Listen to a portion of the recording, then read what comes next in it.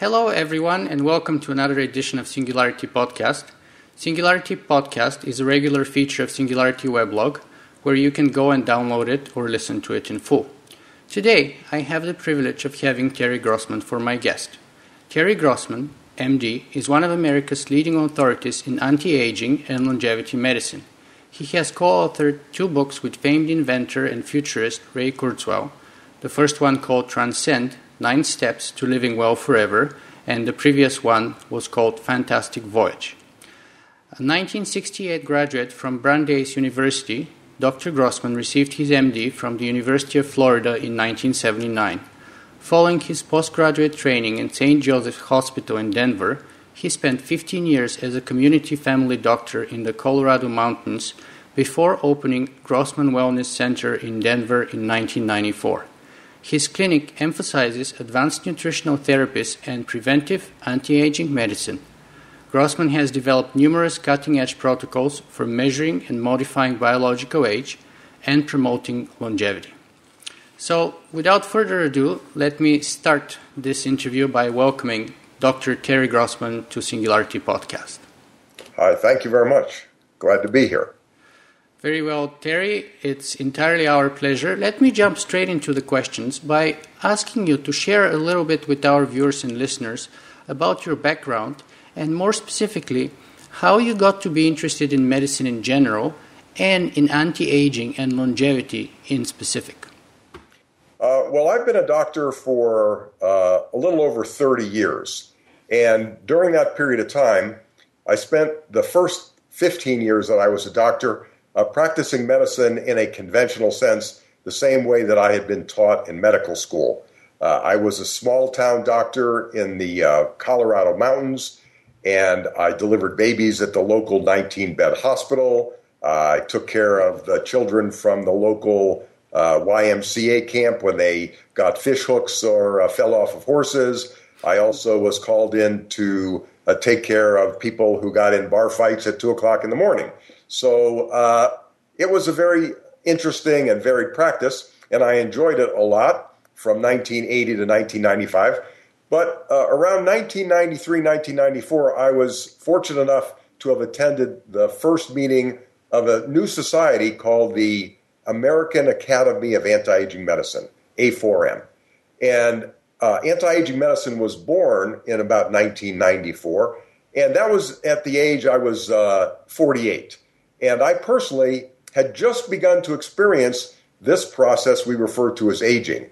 And I had started to develop a few little symptoms that were robbing me of the type of youthful vitality I'd been used to having prior to that. So I was fascinated when I saw this advertisement in a medical journal for anti-aging medicine. I went to the meeting, and my life and practice was changed forever, because I decided that I would begin to look at aging, the process of aging, as a disease, and see what I could do in my medical practice to help both myself and my patients to slow down, to stop, to measure, to assess this process of aging. So beginning in 1995, I moved from the small town in the Colorado Mountains and opened the Grossman Wellness Center in Denver, and have been doing this type of preventive anti-aging medicine ever since. That's a fascinating story. Maybe we can dig in a little bit deeper into the sort of philosophical or ethical dimensions, because that seems to be a huge change of your mindset from treating people who fell off from horses or after bar fights, etc., going into the cutting-edge field of anti-aging and longevity medicine. And especially your point of view of perceiving death as a disease rather than as a normal part of life. Would you mind sharing how that whole worldview, that's a fundamental worldview, how did it change for you? It just seemed to me that I know that we have the ability to live, the human being can live to 124 years. Today, that is our maximum lifespan. No one can live beyond 124 years due to the telomeres on the end of our chromosomes. The longest period of time that any human being has been documented to live was the woman from France, Ms. Calment, who live to be 122 and a half. However, number one, less than one person in a billion lives to be, the statistics are one person in 1,000 lives to be 100, one person in a million lives to be 110, and one person in a billion lives to be 120, and none of us live past 124. And even so, most of us don't even experience optimal health for much more than 30 or 40 years. Yeah. And it's because we have been essentially programmed by circumstances, by both our genetics and the epigenetic circumstances of our lifestyles for tens of thousands of years to survive in an environment where it really didn't make much sense for us to live for more than 30 years. The 30 years is important because we were given 15 years to grow up, to learn how to survive in the world, then to reproduce, and then to have 15 more years to take care of the next generation, to teach them how to survive in the world. And then at that point, we became simply an extra mouth to feed, and it makes sense for us to experience this, quote, aging process, which is designed to rob us of our health and to get rid of us. If by some chance we were lucky enough to live past 30, then we made it to 50, then women go through menopause, men go through andropause, and our hormone levels begin to drop suddenly. When that happens, even more of our health is robbed. And so many people are living longer periods of time, but they're not living in optimal health. So I found it very fascinating to see what we could do to modify this process with what the best of modern medicine has to offer. So, speaking of the best that modern medicine has to offer, would you consider your research of anti-aging and longevity to be part of mainstream medicine, or sort of at the fringe, even cutting edge, or even the fringe of medicine? Because, I mean, I have a number of friends who are medical doctors, and most of them do not perceive death as a disease. I mean, most of them would consider death beyond their remedy, and quite natural at the end of life. So, ideologically, even if you will, life extension beyond, say, 120 years, would that be a normal possibility, and would that be one considered as part of mainstream advanced medical science today? Well, I don't regard death as a disease. I regard aging as a disease, and I regard death as a tragedy.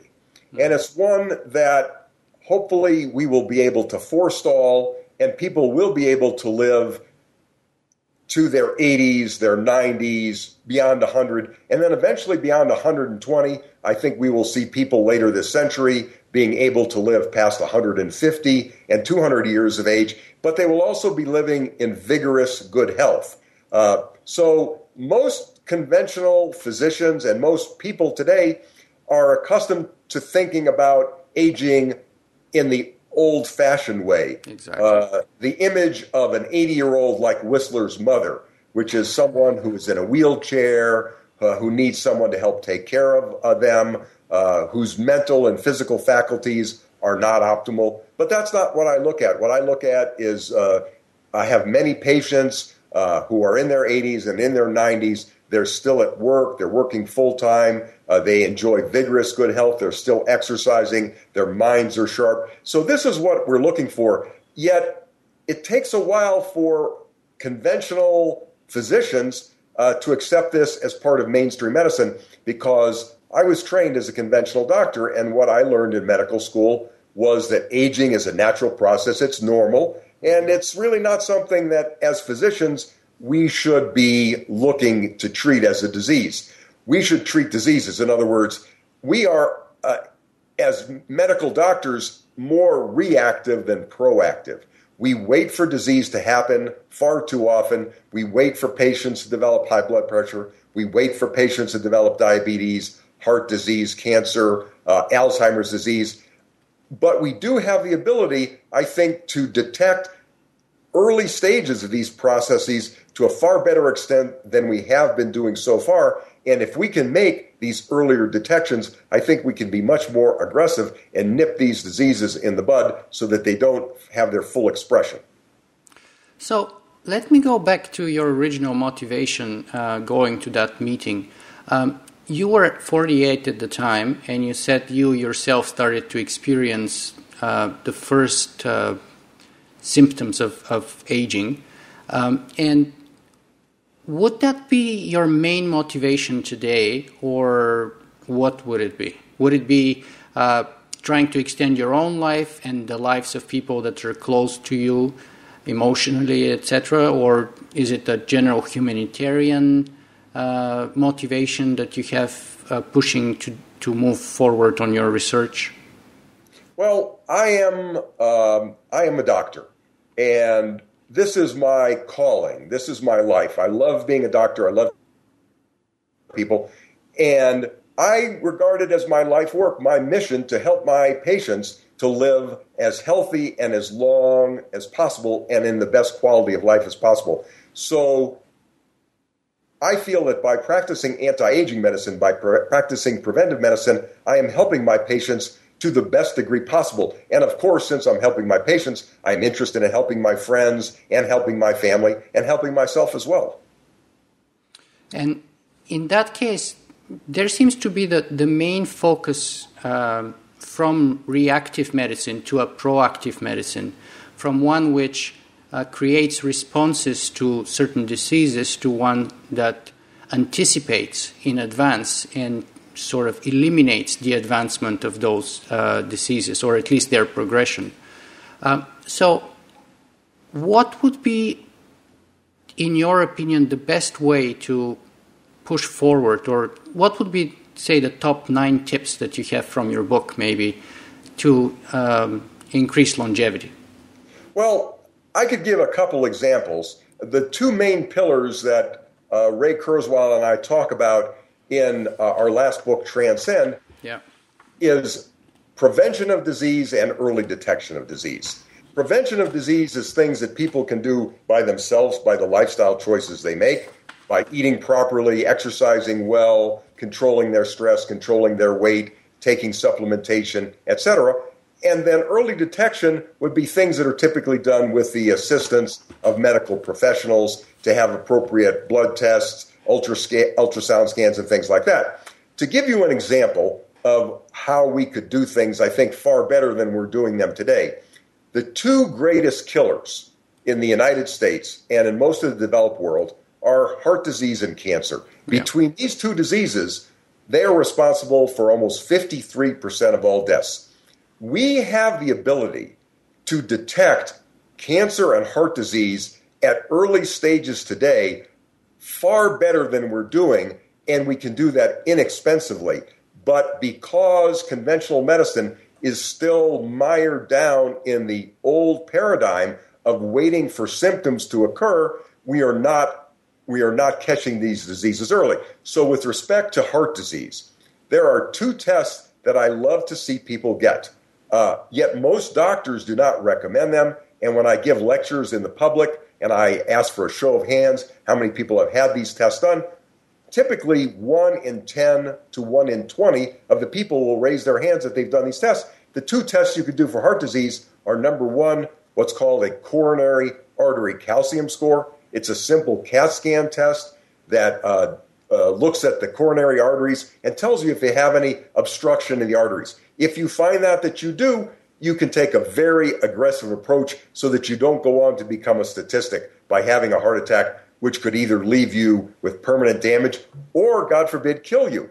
The second test you could do is called advanced lipid testing. This is where you look not only at the good cholesterol like HDL, the bad cholesterol, the LDL, but you dig deeper. You look at the good HDL, the bad HDL. And these 2 tests together can be done for about $350.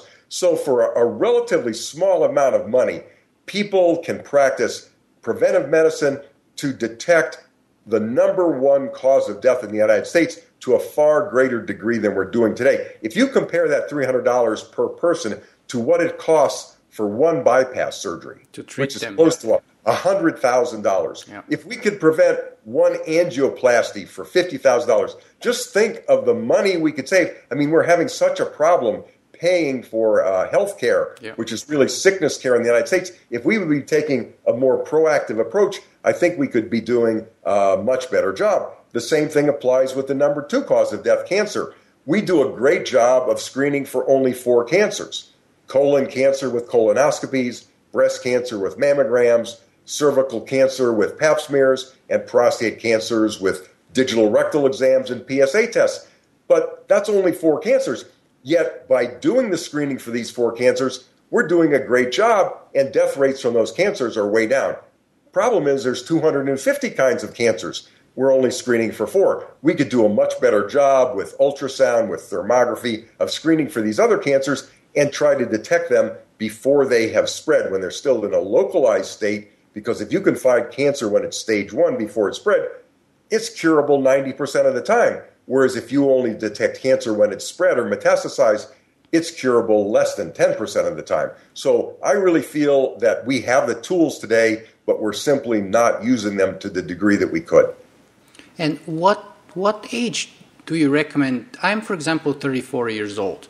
So should I be going and doing those tests as you recommend, or am I too young, or what age should people go and test themselves at? That's a very good question. I feel that you could do them at any age, but I feel where it makes the most sense for doing the heart screening, where you get the advanced lipid testing and the coronary artery calcium test, that men should do this test at 45 years of age and women should do this test at 50 years of age. That's when we start, because that's the point at which we really start to find pathology in a significant percentage of people. If you come from a family where there is a strong history of heart disease and strokes, particularly at a young age, then you might push this up, where men would do the screening at, say, 40 years of age and women do it 45. If you come from a family where some of the men have heart attacks in their 20s or 30s, then I think it makes sense to do this screening even in your 20s or 30s. So these are the general rules of thumb that I do. And I would also do the cancer screening beginning around 45 or 50 as well. I see. So speaking of your family history, what about genetic testing? Should we be also adding a DNA test to see what our genetic predispositions to develop specific diseases are? I haven't been as enthusiastic more recently with genomics testing as I was over the past few years, but there are some excellent genomics tests that can give us a lot of information. For instance, 2 genes that I think it's very important to know about are the Alzheimer's gene, known as the ApoE gene, and the BRCA gene, BRCA, the breast cancer gene. Because if we find out that we're genetically predisposed to Alzheimer's disease, whether we have a family history or not, we can begin taking steps early in life to take the best care of our brains possible, to take care of our memories, so that we don't have the minimum chance of developing Alzheimer's later on. And similarly, if a woman does the BRCA gene testing, finds out she has one of the genes that dramatically increases her chances of having breast cancer. If a woman is positive for the BRCA1 gene, it's not a matter of if she's going to get breast cancer, it's a matter of when she's going to get breast cancer. So she really needs to take steps to protect her health, to have her daughters tested, so that it doesn't go on to be the case. So I believe that particularly in younger people, genomics testing does make a lot of sense, and it has a lot of value. And the good news is the price of genomics testing is coming down. Right now we have what's called SNP testing, where they check these single nucleotide polymorphisms. What is even better than this is whole genome sequences, where we can actually look at the entire 25,000 genes in the human body. This testing cost $300,000 as recently as 2007. Yet it has fallen 1 year later in 2008 to $99,000, to $20,000 in 2009, to $5,000 today. And I think within 2 or 3 years will be perhaps $100 to $500, a price that we can all have our genome tested, and we'll have all this information available to us. Unfortunately, we'll have to wait a few years for the scientists to make sense of all this data, but we will have the raw data available to us very inexpensively in the near future. And I think that's going to help us dramatically to make personalized lifestyle choices.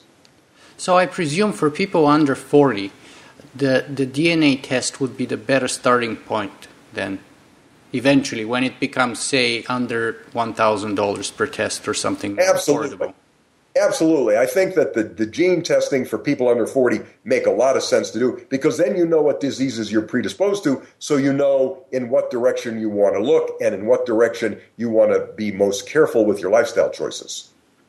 Well, let's take, for example, me. I know that, I haven't done any testing yet, but I know that from the history of my family, I may be likely or at a higher risk than normal to develop both cardiovascular disease and diabetes, because both my father, my grandfather, and my grandmother had all of those. What do I do? I'm 34 years old. I'm very active. I'm a cyclist. I'm not overweight. And yet, what else can I do than the traditional things with proper nutrition and proper active, healthy lifestyle? What can I add to that? Yeah, well, for avoidance of diabetes in particular, I think the best thing you can do are the things you're doing. Keeping your weight down, getting plenty of exercise, and avoiding high glycemic index foods, the sugary foods, the high starchy foods, things like that, because these put a strain on your pancreas, the cells that make the insulin, which eventually will wear out and lead to diabetes. So since you have a family history of those, that is the type of diet that you want to follow. No pasta, I guess. No pasta. I would be pretty cautious with pasta. Pasta would be something that you would do as a treat, maybe once every month or two. But it wouldn't be something that you want to have once a week or twice a week, because it puts a huge strain on the insulin-secreting cells. Things like white potatoes also, things like white bread and bagels, these put a big strain on the insulin-secreting cells. So I would avoid these and replace them with the whole grains, more vegetables, some fruits, and protein sources. And those would be the best dietary sources for somebody like yourself. In terms of avoidance of heart disease, which also runs in your family, I think even at your age of 34, maybe you don't need to do the advanced lipid testing, but the basic lipid testing makes sense. Check your cholesterol, check your triglycerides, check your HDL, check your LDL, and make sure they're in the perfect range. And if they're not, then you need to be more aggressive with your diet. And if being more aggressive with your diet doesn't bring it down, you could either consider taking a statin drug or consider taking some supplements like red yeast rice, niacin, and plant sterols, which are very nice for lowering cholesterol without having the side effects of the statin drug. So there's many things you can do, even at your age, to reduce your chances of diabetes and heart disease to an absolute minimum. And what about on the active lifestyle? I mean, let's take you, for example. You seem to be incredibly fit and very energetic and youthful. And I'm very impressed. I mean, if I want to follow an example, I definitely want to find out your secrets. What do you do for healthy, active lifestyle? Well, I try to walk the walk as well as talk the talk. So yeah. I try to follow the type of diet we've been talking about. Mm-hmm. I try to get good exercise. I try to control my stress. I try to be socially connected. So I have many friends. I'm close to my family. I try to be connected on many levels, have many interests, use my brain.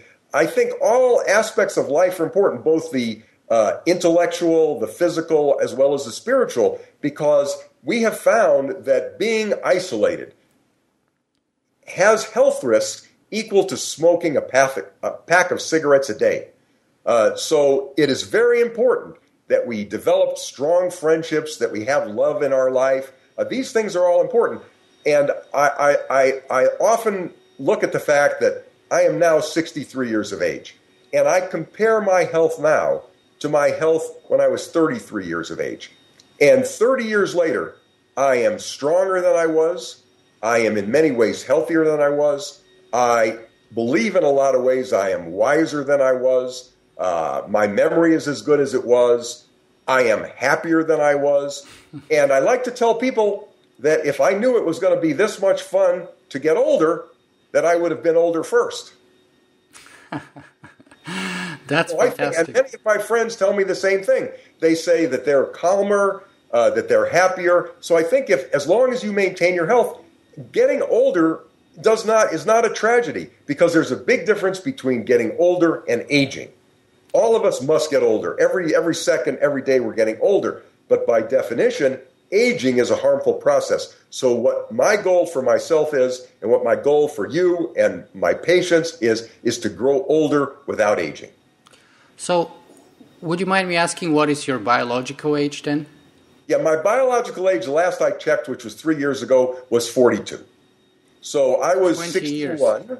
I was 61. My biological age was 42. So I was 19 years younger than my chronological age. And I have many patients that are even younger than I am from their biological age. I have some patients that are 25 and 26 years younger than their chronological age. So this is entirely doable. Wow, that's very impressive. But how realistic it is to expect the same kind of difference in another 20 years, for example? Do you believe that when you're 83, you could be biologically 50 or 60 or? Yeah, one of my patients, I was just looking at his chart yesterday.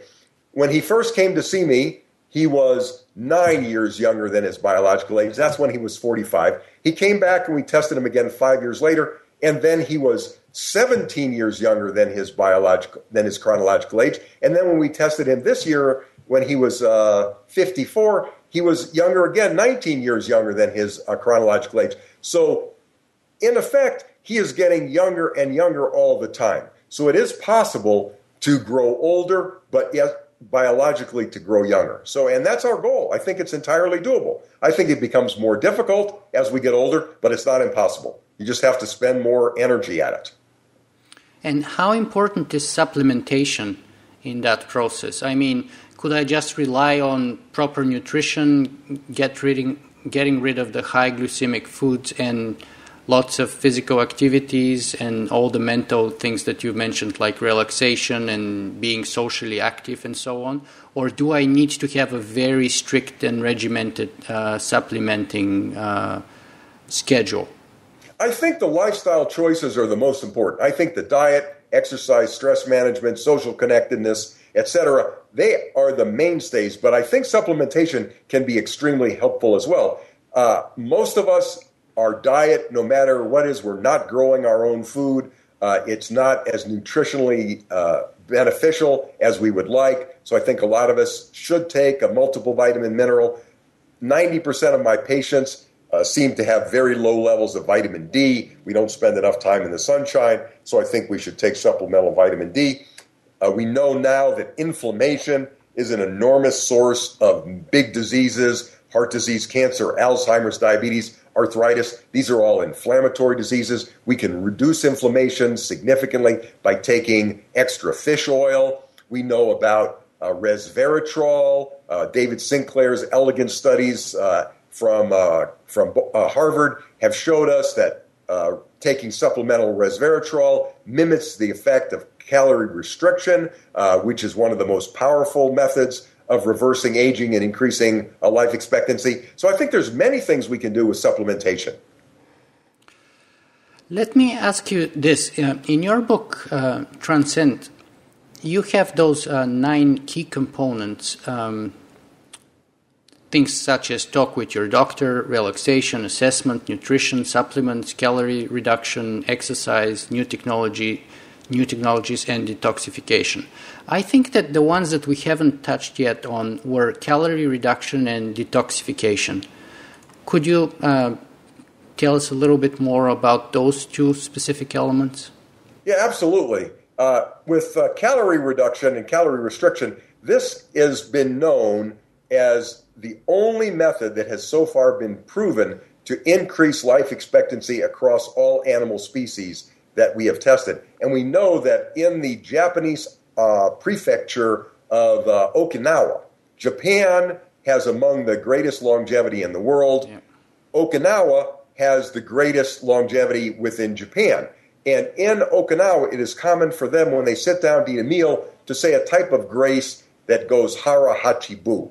stomach 8 parts full. So they try to restrict their calories when they sit down to eat. And this is translated into significant longevity for the people in Japan and in Okinawa. So what I recommend that people do, I call it calorie restriction made simple. There's 2 things people can do. Like for lunch today, I had what's called an Israeli salad. It's a combination of cucumbers and tomatoes and onions, things along those lines. And it's a wonderful, refreshing salad. And it's got a little vinegar and oil, very low calorie. So what I try to do most days a week for my main meal, have it be a salad.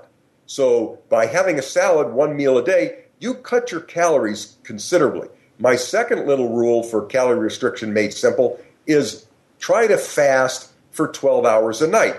So I eat breakfast usually around 7 o'clock in the morning. So starting at 7 o'clock at night, I don't eat anymore. So every day for 12 hours, I don't have any calories.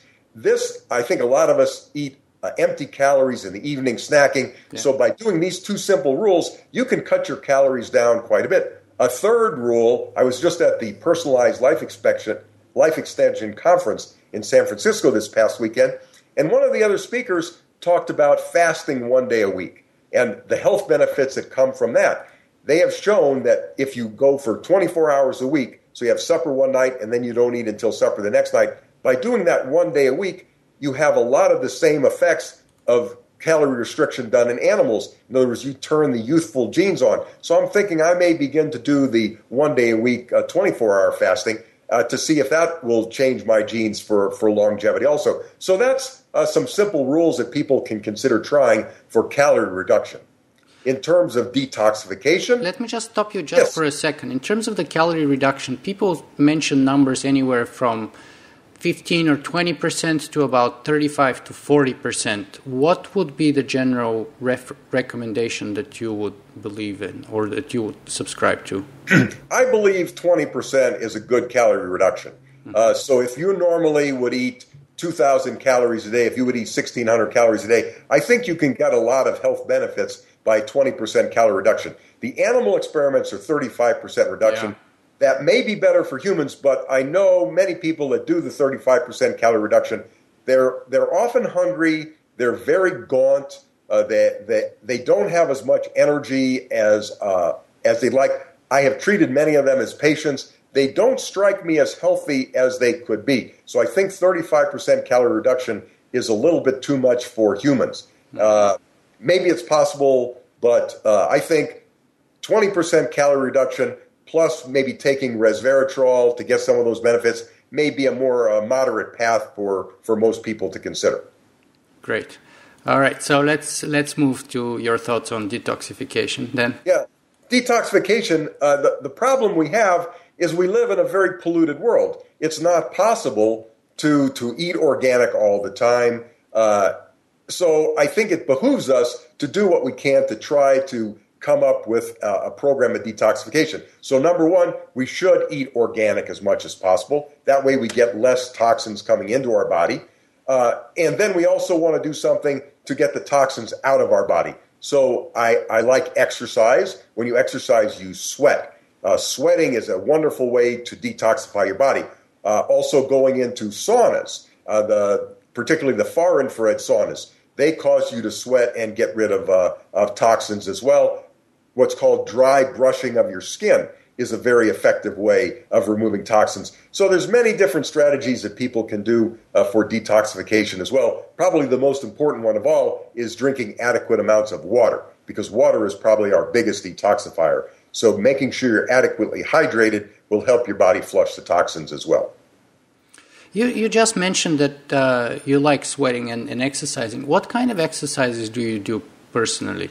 Do you stress anaerobic or aerobic, or do you have a strict allocation of those? I try to do 3 types of exercise. I try to do aerobic exercise, and instead of doing aerobic exercise like I used to, or even like I wrote about in my books, where you get your heart rate into the target heart range, 220 minus your age, and then 75% of that, keep it for 30 to 45 minutes. I don't do that anymore. I've begun to do the interval training based on some suggestions by Al Sears, my colleague in Florida. He suggests progressive interval training, where you start at a certain rate, then you rest, then you go a little bit harder, and then you rest, and you go a little bit harder, and you rest, until finally at the end of your exercise, you're going as hard as you can go. So interval training. So I've started to do interval training for my aerobics, and then I also do strength training. I believe that working out with weights or doing calisthenics, push-ups and sit-ups and things like that is very important,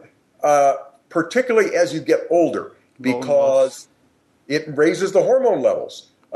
They've done studies, and they show that a man can raise testosterone levels, make 33 years younger, the testosterone levels, by doing strength training just with 12 weeks of resistance exercise. So as we get older, it becomes even more important to do the strength training exercises. And then finally, we must do the stretching, because after you exercise, your ligaments and tendons tend to get tight. And if you don't stretch after you exercise, that increased tightness will put more pressure over the joints, increasing your risk of joint problems and arthritis, and then you can't exercise at all. So you'd rather stretch after both the aerobic and anaerobic part of your workout rather than before? Yeah, I think you want to warm up your muscles before you exercise so you don't injure them. You don't want to exercise cold muscles and tendons, so do a little warm up first. Mm-hmm. But after you get done, it's most important to stretch. Mm-hmm. And in terms of yoga, do you in terms of stretching, do you recommend something like yoga or something like Pilates, or just general stretching exercises?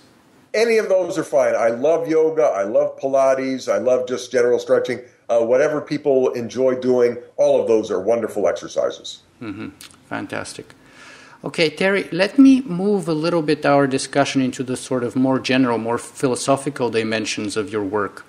First of all, let me ask you, do you have any religious beliefs, past or present? I mean, do you subscribe to any of the major religions of the world?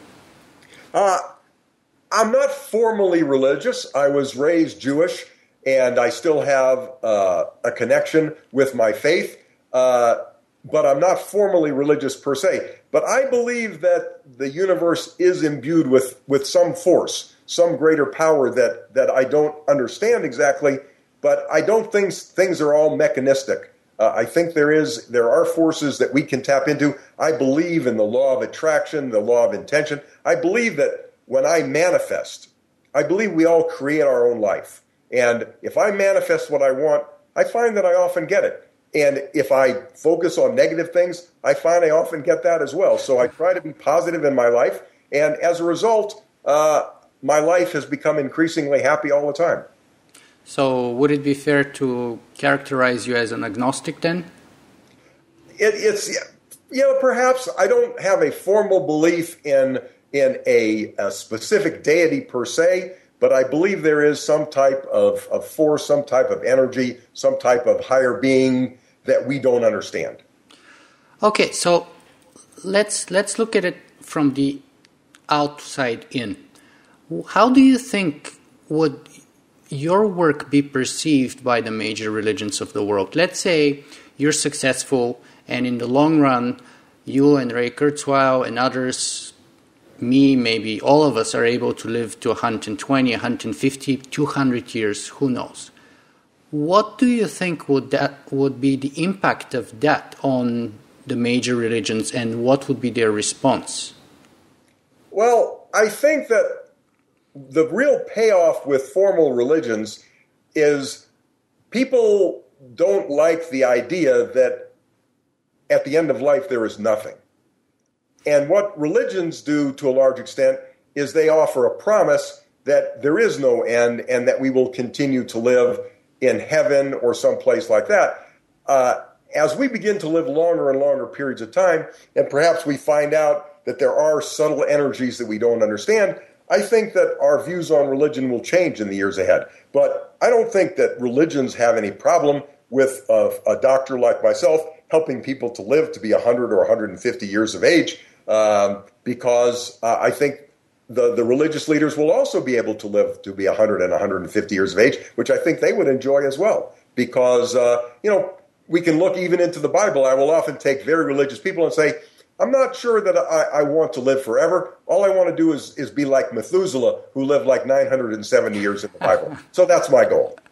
Yeah, but then, I mean, my concern is that some of those, maybe not the mainstream religions, but some fundamentalist parts of them would be opposed to us with some of the sort of traditional arguments. I mean, saying things such as, for example, if God wanted us to live 200 years, he would have created us to live up to 200 years, right? And by doing the work that you're doing, you're sort of meddling in higher forces. And I mean, that argument was given when antibiotics were introduced, when vaccines were introduced. I mean, do you not have any concern about sort of a backlash?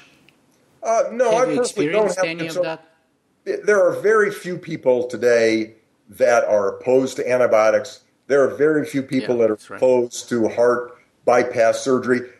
When these new innovations come along, yes, there are very conservative people that oppose them, but these, I think, just turn out to be boulders in the stream that get washed downstream very quickly.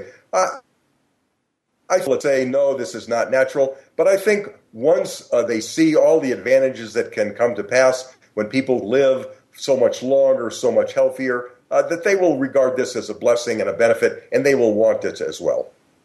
So I don't think it's going to be a long-term opposition. So you're very optimistic about the way things will develop, in a sense. I am. I think technology has the ability to help us. Obviously, there are downsides to technology, existential threats. We need to control the power of biotechnology and nanotechnology, but it has such an enormous potential to help us. As long as we can control it, I think it has enormous potential to help humanity. Well, along the lines of your optimism, do you see some benchmarks or some timeline of benchmarks that would represent our steps towards accomplishing a much longer and healthier lives than currently? Well, we see that lifespans are increasing now by about 3 to 5 months per year. It's been fairly linear. Every year we add about 3 months, 4 months, 5 months to life expectancy. And that is increasing.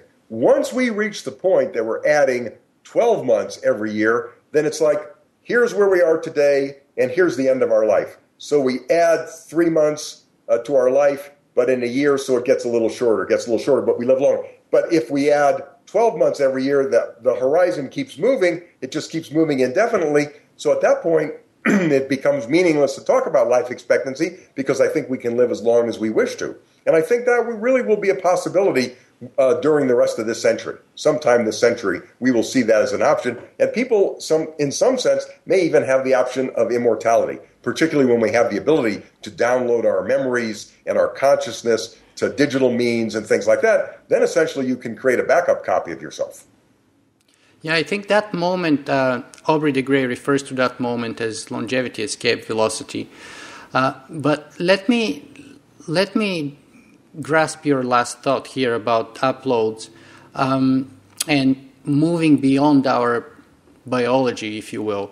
How do you see that move from biology towards technology?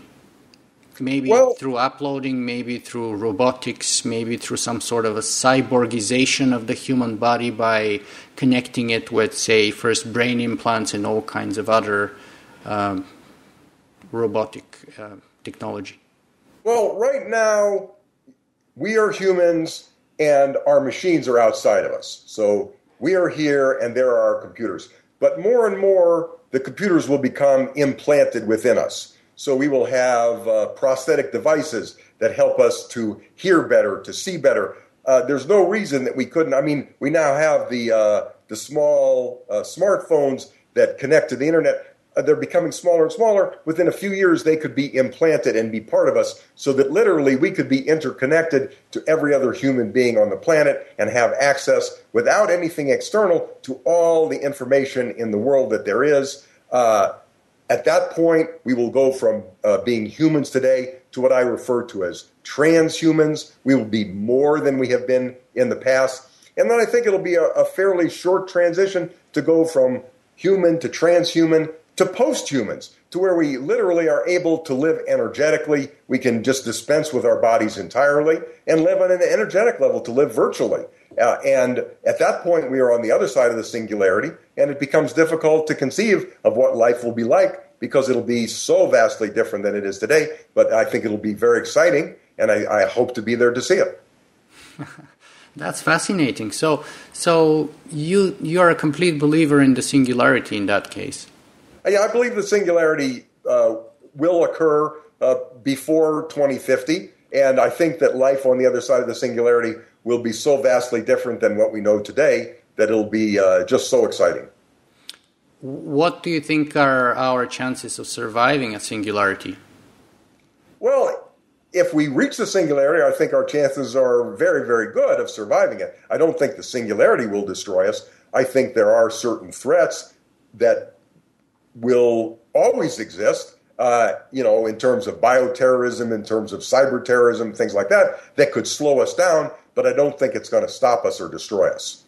What about the option that maybe, for example, one of the people I was interviewing a few weeks ago was Professor Kevin Warwick from Reading University in England. And one of the concerns that he has is that artificial intelligence research on its own is accelerating, but the research of bringing together the artificial intelligence and the biological is not keeping a pace with it. So in other words, that's falling behind. And there may be a moment when artificial intelligence is so advanced and the sort of cyborgization, which is the bridge between the biological and the technological, is not advanced to the point yet which could connect the two realms. And in that case, we may simply miss the train or be unable to bridge the gap between us and them. And if that were to happen, of course, then we may turn into subservient species, or basically million or a trillion times less intelligent than them. And we would have missed our opportunity to join them or to move on the other end of the singularity. And therefore, we could even go extinct. I don't think that's going to happen. I don't see it. I think that's more of a science fiction scenario. I see it more not us versus them, as they are going to become part of us. I think that as artificial intelligence increases, we will integrate it within our brains and within our consciousness, and it's not going to be us and them. I think it's going to be an amalgamation where we are part of them. Mm-hmm.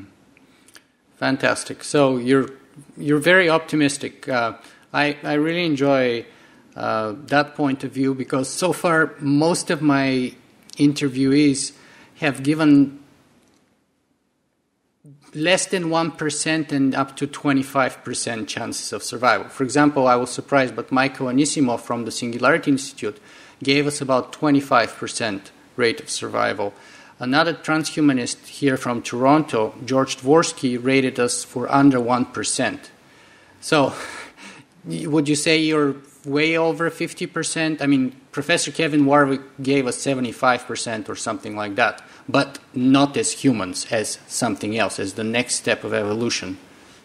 Well, it's hard to figure what we will be like on the other side of the singularity, but I think that we as humans will survive. So I feel that we will survive 100%. We are not going to be destroyed, but there may be some changes that we cannot expect. It may not be a smooth transition as we go to the singularity, but I don't think that we will be destroyed. That's fantastic. Terry, would you mind sharing with our viewers some more information about how they can find out more information about you personally and the work you do, maybe attend some of the events that you go and speak to? Okay, well, the easiest way to learn about my work is through my books. My last two books were Fantastic Voyage and Transcend, and those are both available on Amazon. And I have a clinic in the Denver area where I practice longevity medicine. I do preventive medicine, executive health evaluations, and people can find out more on my website, grossmanwellness.com. So those are two good resources, and I would hope to see many people. I hope so too. And And if there's one major message that you would like to give to our viewers today, what would you like it to be? The second book that Ray Kurzweil and I wrote together, Fantastic Voyage, had a subtitle. The subtitle of that book was Fantastic Voyage, Live Long Enough to Live Forever. And the message was, we can't live forever today, but the technologies that will enable us to live for far longer periods of time will be coming soon. So take the best care of yourself you can today so that you can take advantage of what's coming in the future. Live long enough to live forever. Wow. I think that's hard to match. Well, Terry, thank you very much for your time today, and I wish you good luck with your work and your research. I just purchased your book, TRANSCEND, and I will certainly be reading it this weekend. Okay, well, thank you very much. It's been my pleasure.